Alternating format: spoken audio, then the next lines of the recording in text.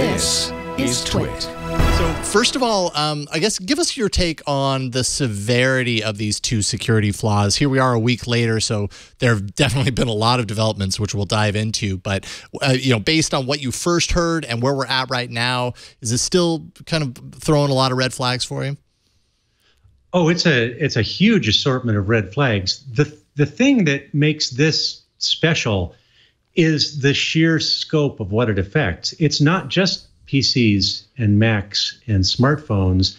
It's also servers and cloud services and hosted applications, and basically anything you do that involves technology in 2018 has the potential to be impacted by this. The closest thing that I can think of that's an analog to this is the WannaCry ransomware outbreak from last year, which affected a lot of people. And it was based on a vulnerability in the server message block protocol that affected so many different networking systems. And this has the potential to be even more widespread and destructive than WannaCry.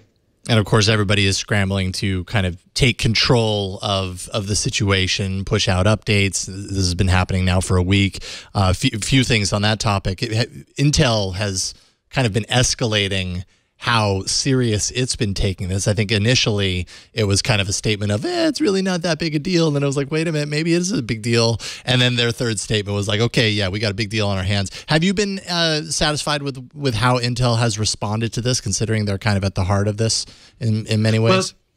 Well, there's a two-part answer to that. Number one is the embargo.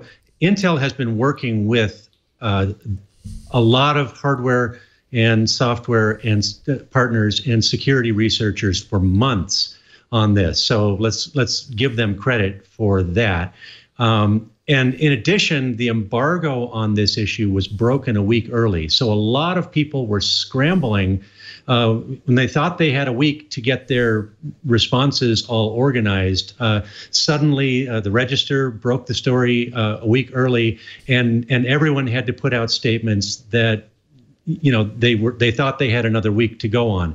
Having said that, Intel has been, I would say, less than forthcoming in its responses. And yes, I think it's fair to say that they've been trying to minimize this rather than treat it as a common sense issue to be solved. And that's never a good strategy for crisis management. Yeah. So I know we're going to get into the problems with the Windows updates, but I want to ask you, do you think that we would have seen these problems? What would have been different if they had that time, if everyone had that time, if they hadn't broken the story, the Register hadn't broken the story earlier? Would we have seen something different specifically with the Windows updates? Well, you would have seen the Windows update going out on the day on Patch Tuesday when it was supposed to go out. That's when the embargo was originally supposed to lift. And the fact that the embargo was broken a week early meant that Microsoft had to rush the patch out. They would have had a week of extra testing available for it. No telling whether they would have identified the AMD issue, but they would have had a week of extra testing. More importantly, it would have gone out on the normal schedule that they go out on Patch Tuesday. And so as a result, especially large organizations, corporations, hospitals, educational institutions would have been able to just incorporate it into their regular response plan to security issues. Yeah, talk a little bit about, you just mentioned there the AMD issue. Of course, Microsoft issued the patch, I think it was earlier this week, and then had to pull it pretty soon after because it was rendering a lot of AMD machines kind of they would power down, wouldn't power up again. It was just basically pwning a lot of things just with the update itself. So Microsoft stopped that.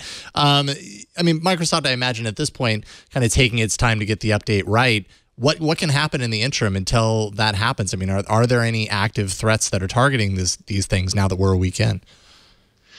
Well, there are certainly a lot of people working on developing exploits for this. And there's proof of concept code out there, but so far I'm not aware of any active exploits for this. And I think if there were, I think we'd be hearing about it. So, and that's basically the reason why in my article I said don't panic, because this is something, it's better to respond thoughtfully and carefully and methodically than to try to,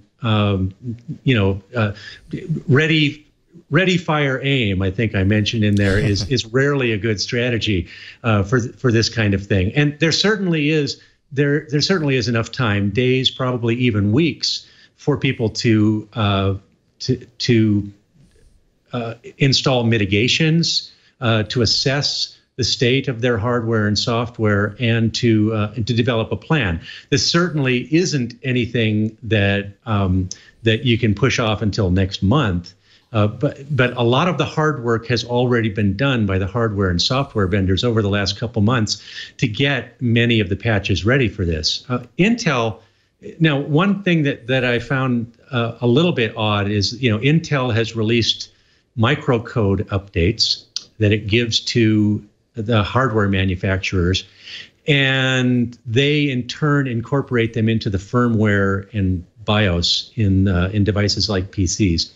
And apparently, some of the early code that went out to at least one vendor, Lenovo, they had to pull, so we're still in a very fluid situation in terms of having patches ready, in particular for hardware manufacturers who have to patch the firmware of their systems. That is such an important component of any modern device. You do not want to get that wrong, because when you do, you get a situation that happens, that becomes an exaggerated version of what happens with the AMD devices, where the device simply doesn't do what it's supposed to do, and in some cases you can brick it either permanently or for the long term. Mm-hmm. So your writing is focused on the enterprise. It's focused on Windows admins, but there was a lot of panicking among the regular people. I mean, there's something different between the person that needs to patch a hospital system and like my retired dad at home on the couch with his iPhone. What do you think? I mean, do you think that the way the mainstream media treated this and got everyone very scared, flapping their arms around about how this was the worst vulnerability ever? Do you think that? What do you think that has, what kind of effect do you think that has on people in general? Just the kind of fear that we're seeing coming out directed towards consumers. Well, it's a very good question, and it's kind of the nature of the modern news business: tech news, political news, entertainment news. Everything is the worst thing ever, and you get a little warning fatigue on the part of consumers when they see, oh, this horrible thing happened, but as it turns out, it wasn't so horrible after all. Well, the reason it wasn't horrible is the same reason that, Y2K way back when was not a big deal, is because a lot of people have done a lot of work in advance to ensure that it doesn't become a big deal. I think you're going to see, we've already got the patches that have gone out for Macs, for iOS devices, for almost all Linux servers, and of course for Windows devices. Those are going out, and they're rolling out very effectively. And for the average consumer, for your dad, my dad, anyone's dad or mom, staying up to date on patches for their device and doing sensible things is probably going to keep them out of trouble. This isn't a drive-by problem. This isn't something that where you need to take your device and run it through a shredder because you can't trust it anymore. This is a big deal for organizations who could be targeted for something like this, and it's certainly important for consumers to practice the same sort of precautions that they would keep to take ransomware or other forms of malware off their systems, but it's not qualitatively different from things in the past.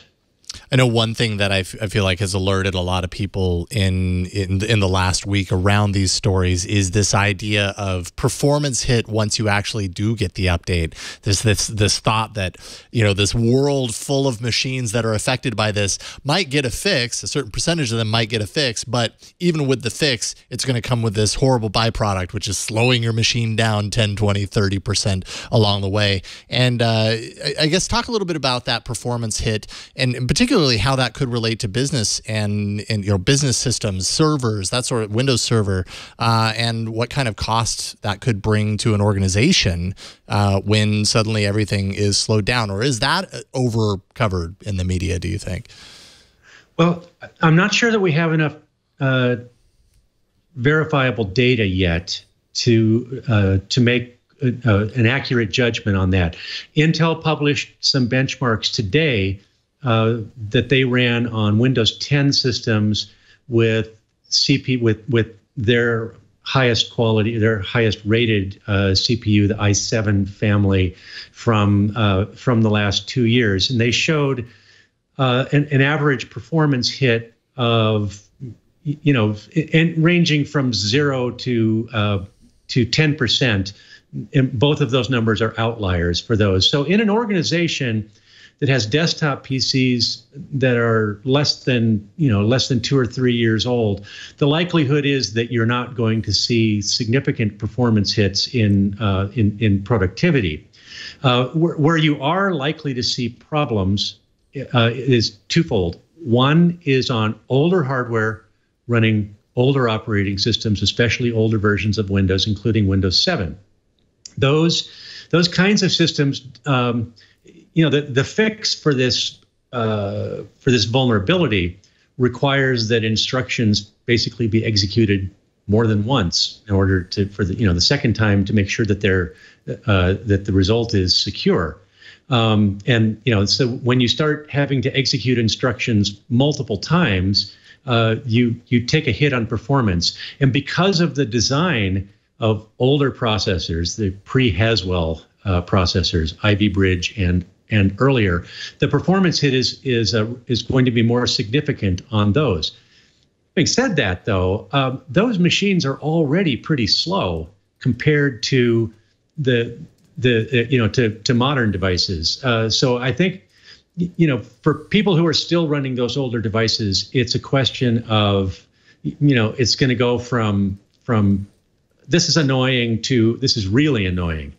The worst part, though, is going to be in the cloud and in web services, and potentially in things that are really I/O focused and not with SSDs. That's the one thing that I've read is that's sort of the scenario where you can see the largest performance hits, more than 10%. And when those start to affect workloads in big web services, that's where time is literally money. Microseconds, milliseconds and microseconds are literally money. Mm-hmm. And that's where you're going to see engineers trying to do creative things to fix the problem, but the problem will become apparent there. Yeah. Ed Bott, it's always a pleasure getting you on the show. We really appreciate you taking time out of your evening to talk with us about this. Where do you want people to follow all of your work on ZDNet? Oh, gosh, ZDNet, just go to the ZDNet homepage. We've got an entire crew of people who've been doing a very good job of covering this. And my stuff pops up there regularly, and you'll see it. But the ZDNet crew is great. ZDNet.com. Send your viewers there. Absolutely. Ed Bott, thank you again. We'll talk to you soon. Have a wonderful night. My pleasure. Bye-bye.